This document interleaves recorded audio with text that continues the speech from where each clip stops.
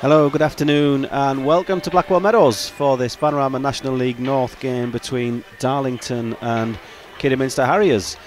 Game is on, as you'll have gathered. Some doubt this morning. There was a heavy frost in this part of County Durham this morning, but the pitch actually looks in pretty good shape actually. Temperature's risen maybe just above freezing, but game on anyway, and both teams preparing themselves and the crowds filing into Blackwell Meadows for what will hopefully be a good and entertaining game between two teams who are in great form after last week. It's going to be a left-footed delivery, clipped in swinging, back post.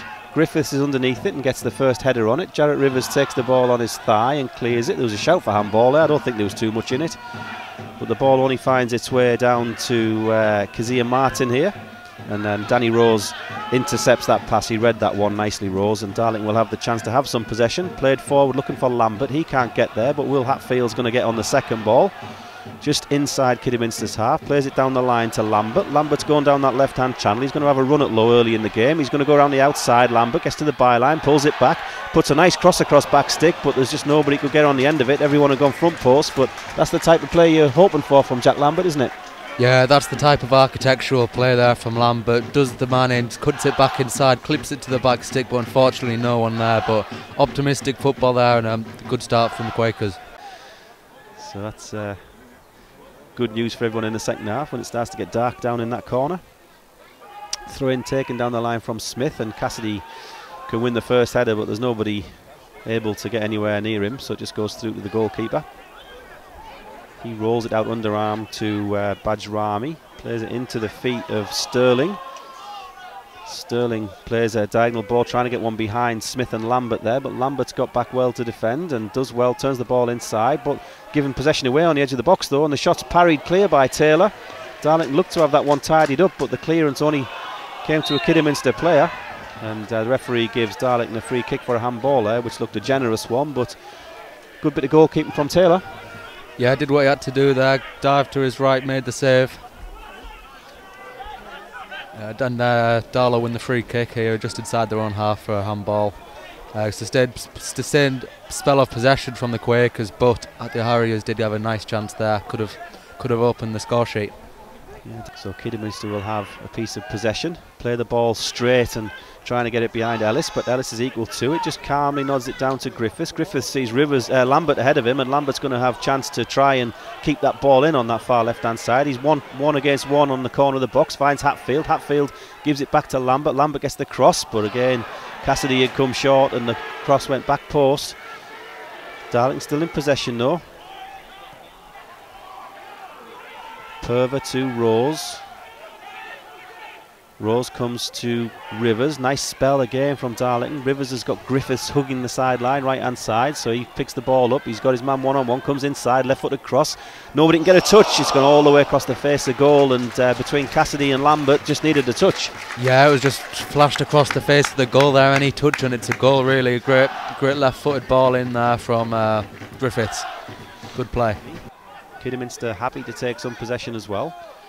Ball is played wide to, I think that's Sterling. Sterling puts the ball into the box. Ellis clears it only as far as the edge of the 18-yard box, but Hatfield comes and tidies it up and then finds Lambert. Lambert, lovely little turn inside there. Fantastic play by Jack Lambert. If we can finds Purver, if we can get him on the ball in and around the opposition box, we're going to be in business. Griffiths drives forward over the halfway line. He has Rivers outside him. He keeps going. Rivers finds Rose. Rose back to Rivers. Darlington getting to this point in the field pretty well. It's whether they can create the chance afterwards. Ball is with Rose. Rose to Rivers. Rivers has got three men around him. Plays the ball down looking for Lambert, but actually Cassidy's going to keep the ball in there. Pulls the ball back. There's a chance. Can't find Griffiths. Chance for Purver. Purver shoots. Just deflected wide. It's going to be a corner for Darlington. Kidderminster now one centre back to another. Low to Bajrami, and then play the ball. Nice little flick on there. And Kidderminster driving forward. Darlington with some defending to do, waiting for the flag to go up. It hasn't gone up. Taylor has to dash off his line and make a good smart save there. So after all that possession, it's Kidderminster who create the chance. Cassidy takes the ball as a shout for handball not given. Ball's played down the line as Darlington look for Hatfield, but the assistant puts his flag up and brings that one to a close. It just shows Darlington had all that possession there, didn't it? But it was the chance was created really for Kidderminster. Yeah, it just epitomises non-league football, that, doesn't it? Darlow have been on top for the last 6 minutes, didn't really create a full chance, and Kidderminster go down the other end out of nothing and create a good chance. Great save from Taylor to keep the game goalless. On the ball. Comes back to Lambert. Lambert, nice in possession again, finds Smith and then Rose. But the ball's just hooked forward, and Lowe has sliced an attempted clearance out behind for a goal kick there. For a corner, sorry, not a goal kick. I don't know what he was quite trying to do, but it didn't work for him. It would really be a sucker punch if we could capitalise upon it. It's going to be Jack Lambert who's going to take it from the left wing as Darlington attack again in swinging. It's going to be right under the crossbar again. It's all the way across, and it's had to be headed behind.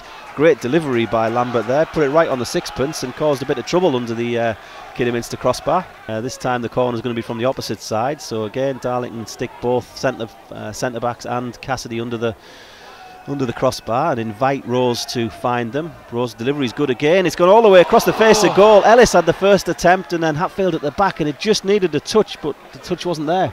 Yeah, any touch on that, and that's 1-0 Quakers. A great flick on there by Ellis. Not sure if he was trying to flick it on or if he was trying to go for goal, but in the end it bounced just past the post and just wide. Goal kick to the Harriers. Darlington utilising the two corners well, but not able to just get the ball over the goal line. Both of those corners causing problems though. And then balls with Story, finds Ellis. Kidderminster pressing high up the pitch. Darlington have to be careful here, but they deal with it nicely until that misplaced pass from Story, but Rose comes in and interrupts that potential passage of play, and that's a high foot there on Hatfield. Again, of course, Mr. Aspinall sent Jake Cooper off for a high challenge in that York game. I don't think he seems so animated on this one, but there was certainly a raised foot there on Hatfield that caught him. You're the ref amongst us. What did you think of that one? Yeah, it was dangerous there. Carrington just sort of gave the ball away and tried to maintain possession when it wasn't his ball. Raised the boot and it seemed to connect with Hatfield. It was, luckily for him, he seems to be up, not in too much pain. A few seconds to take this throw in. It's just right in front of the visiting dugout. Throws down the line. Smith gets there first and heads it back down into space where the ball is returned. Story can't win that one in the air, and then Rose hooks it clear over his shoulder. Kidderminster in possession. Play the ball down the right hand side. Have a little overlap going on over there, but they have to come back. Darlington competing well for the ball through Rose and Lambert. Little one played forward by Kidderminster though, and they're trying to find a little bit of space here. It's come over to Richards, corner of the 18-yard box. Jarrett Rivers has some defending to do. Can Rivers stop the cross? Gets a touch on it. Flicks, it's going to be the opening goal. Surely it's been headed wide from 2 yards, something like that. Rivers got a touch on the cross and it looped up in the air, and it was a really, really good chance. Yeah, Smith leapt the highest for 2 yards out, and he really should have done better from there. I do think just pushed it, glanced it wide of the post, but really stellar chance at the close of the half there. I was almost putting my head in my hands already because it looked almost impossible to miss that one, didn't it? Just looped up, came down, spinning down a little bit, but it just looked like any sort of half decent contact, and that would have been hitting the net. And then it's just dispossessed, unfortunately. He just got past his man for the first time, couldn't quite get the pass off.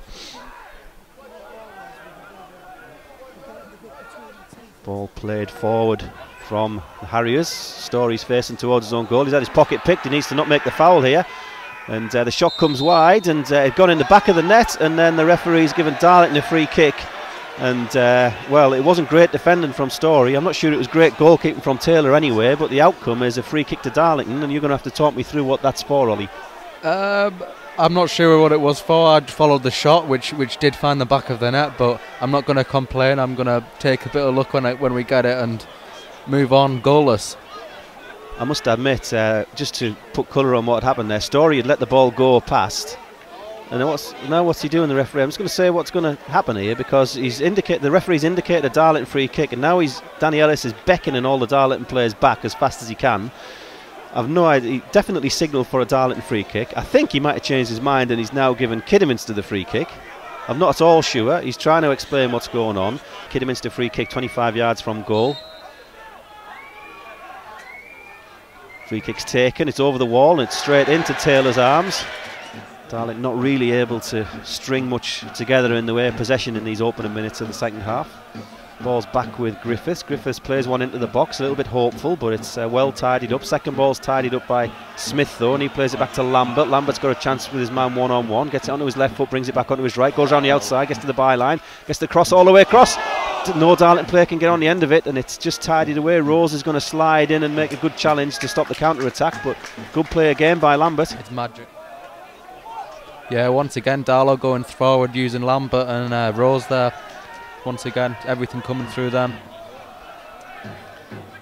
Smith having to do some defensive work there. The ball's broken. Kidderminster driving forward, coming towards the edge of the box. Good slide and challenge there, but second ball's come loose and it's a goal-bound shot which Taylor's not going to be able to keep in as it deflected behind. Darlington 0, Kidderminster 0. It's going to be a left-footed corner. In swinging. It's low and flat, nobody gets a touch on it. Bobbling on the 6-yard box. Darlington need to clear the lines here if they can. Can they get the ball clear? It's still dancing around, it's just propped back out. Chance for Kidderminster to cross again, all the way across. Good brave header there. Referee doesn't give anything for dangerous play. Still going, ball's on the edge of the box. Hatfield slides into a challenge, Purver slides into a challenge. Darlington just about clearing the lines here so far. Kidderminster still in possession. Ball was bobbling about in Darlington's 6-yard box for rather too long a time for my comfort level there. Yeah, it was a proper non-league goalmouth scramble there, wasn't it? But to no prevail for Kidderminster. They're going to have a chance. Kidderminster take it. Nice delivery all the way across, and it bounces in front of Taylor and then safely into his arms. Again, Kidderminster this time couldn't get anything behind the goal. I've got to commend the tin shed behind there, making a real right good old racket support on the team. Let's hope it drives them on. Rivers is on the ball running down the right hand side. He's attacking his man, comes inside to Hatfield. Hatfield drops it back to Rivers. Cross takes a deflection. Cassidy gets a touch and it comes to Lambert. Lambert opens his body up, but first time shot flashes wide. Yeah, did everything massive chance there. Beautiful flick on from Cassidy. That's one thing that's brilliant. That beats his man, flicks it on back post to Lambert, who unfortunately about 8 or 9 yards out just flashes it wide first time, but great chance there. Substitution for Darlington, coming off number 23, Alex Purver. Alex Ball is with Martin for Kidderminster. Story gets his toe in. Darlington have got 3 defenders around there but can't pick the ball up, so it's 25 yards from goal for Kidderminster. It's back with Martin. Martin brings the ball onto his left foot, slides it round to the left wing where it's wide open there. No Darlington players anywhere near. Kidderminster attacking down the left hand side, and the referee's given a free kick for a trip there. Took his time to think about it, but then he's given the free kick just outside the box.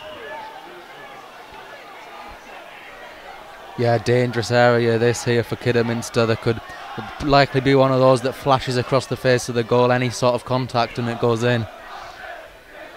Yeah, very good position.